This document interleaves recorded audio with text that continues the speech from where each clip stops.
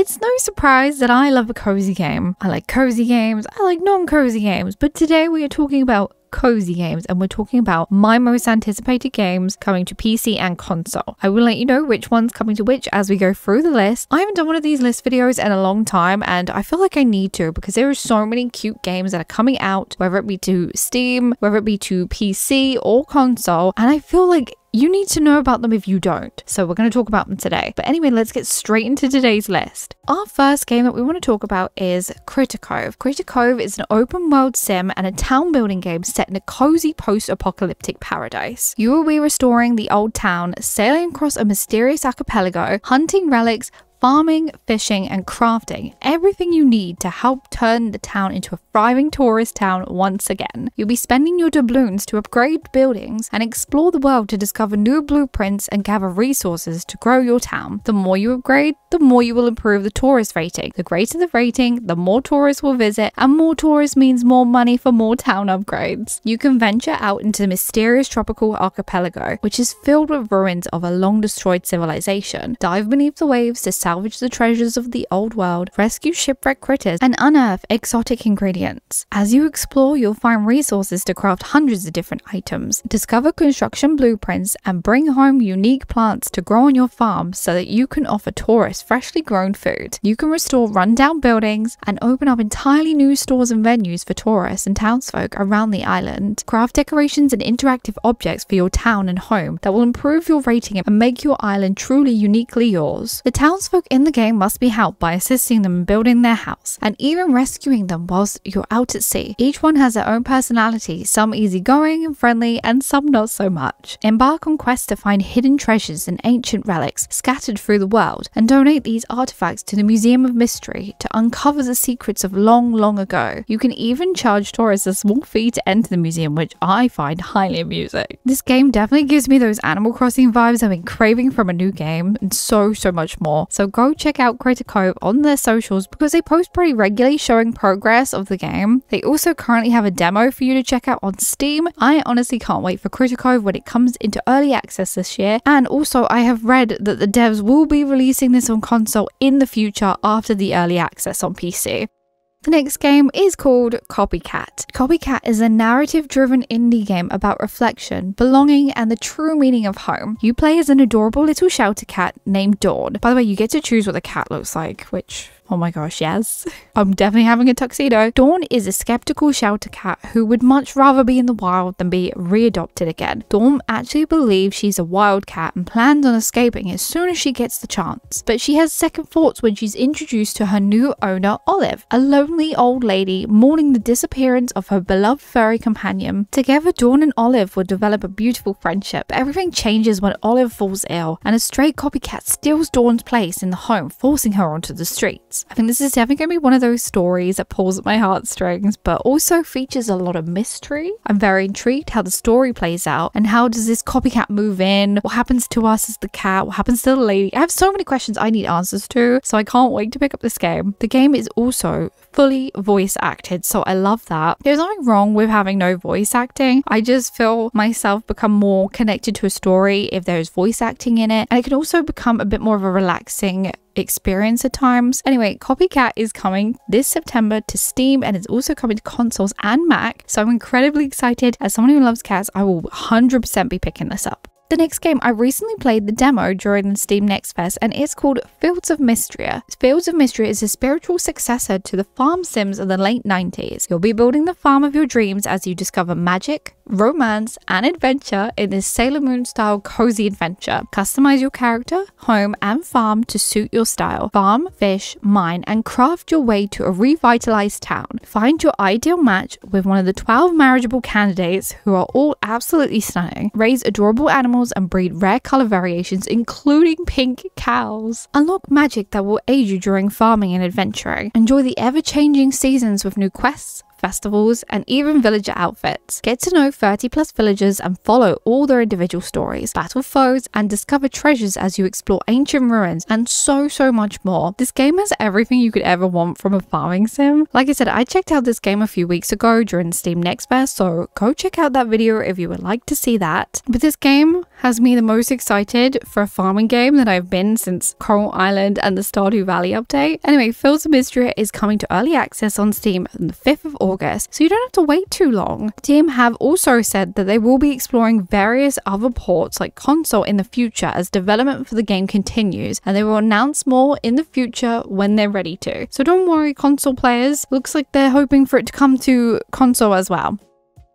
Our next game is Tavern Keeper. This game randomly popped up on my For You page on X, formerly known as Twitter, randomly one day, and since then I've just been following along the progress, waiting for a release date. Tavern Keeper sees you starting out with a shell of a tavern in the backwaters of the kingdom. You'll be building rooms, placing items, stocking the storeroom, and hiring staff to satisfy the demands of the oddball locals that stumble through the door. Run the business well and progress to larger taverns, expanding your offering to include new meals, drinks, rooms, and services. The thing that makes this business management game stand out the most to me is that they have also added in what they called simulated details, meaning you have something really crazy happen in your tavern, such as a spark from a fireplace landing on just the wrong patch of dirt and start smoldering and catching your tavern on fire, and you have loads of angry locals waiting to be served, but half your staff have been infected with something, so they're bedridden. It honestly sounds like so chaotic. I'm up for it. I need to play it. There is both single campaign mode and design mode. So if you're not feeling very chaotic, you can just design the tavern. I'll 100% be checking out both modes when the game releases on Steam later this year.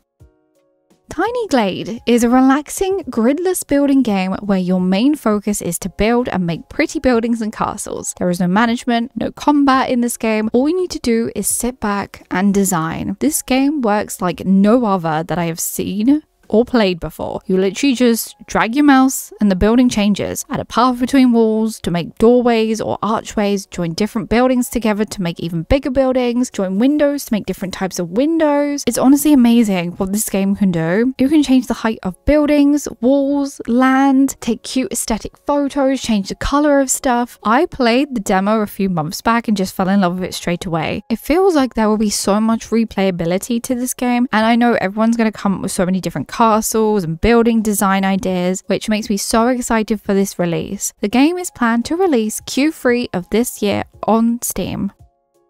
Okay, this next one surprised me. During Steam Next Fest, I downloaded the demo after seeing a trailer for this game and didn't really know what to expect, and I gotta say, I'm gonna be picking this one up for sure. This is Fruitbus. It is a cute culinary adventure set in an open world where taste is everything. You will need to upgrade your trusty truck and visit the whole world of new destinations, discovering fruits and vegetables on each island you visit of the Gustum archipelago. You will be able to customize your truck to reflect your own personality and attract new customers with its bright colors. Forage in the wilds and gather new ingredients for your next top-selling dish. Upgrade your kitchen, make fun and original dishes for customers to try, or take on challenges of trying to make the local delicacies. Your main goal for this game is to grow a following of loyal customers and discover unique stories by creating dishes that invoke feelings and memories by using the power of food to unlock new possibilities for you and your fruits. I was definitely drawn in by the art style of this game. It's so cute and unique, and honestly, like I said, I was pleasantly surprised. I wasn't expecting myself to be so obsessed with it. This may even be one of my favorite demos from Next Fest, and I can't wait to pick up the game when it arrives on PC and consoles this October. Also, the demo is still available on Steam, so go check it out.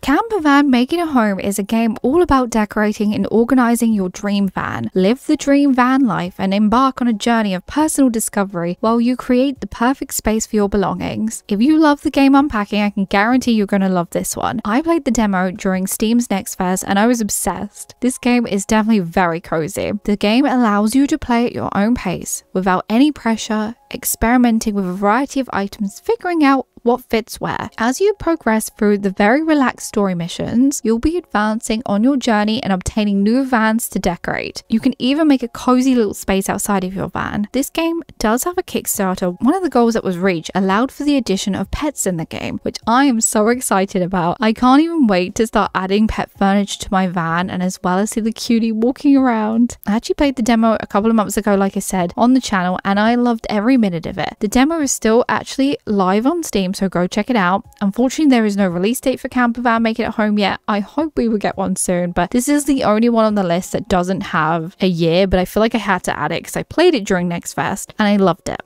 And the last game I would like to talk about today is The Garden Path. The Garden Path is a slice of life gardening sim that celebrates small moments. No matter how you decide to play, the garden is a tender world of familiar sights and sounds, mysteries and friendly faces. A space to call your own, curate and reflect. Designed to be played in short bursts whenever you wish, time in the Garden Path runs concert with the outside world following a mix of real-time and in-game time. This will show you all 4 beautiful seasons in 28 real days, but each game mirrors a 24-hour clock. It's definitely a very different time system to anything that I've seen before, so I'm very intrigued in how it works. This is going to be a very relaxing game. There are adorable characters to meet, beautiful sounds and locations to explore, all with a unique hand-drawn aesthetic. I really want to experience designing my cute garden space in the rain. I can just imagine it being so peaceful. I will 100% be playing this game. I like the fact that I'll have something to check on every day and run small little errands. I definitely miss having a game that I can do that, but also love that I can design my own space and go on little quests if I wish to. Anyway, The Garden Path comes to PC and Nintendo Switch on the 30th of July, so it's only a few days away, so you don't have to wait long. But like I said, I'll definitely be playing this one. And that concludes our look at 8 of my most anticipated cozy games. Let me know which of these cozy games you're most looking forward to in the comments down below. I have so many more I want to share with everyone, so be sure to subscribe if you want to see more of my anticipated cozy games. And as always, if you enjoyed the video, don't forget to hit that like button, and I hope you have the most loveliest of days. Goodbye!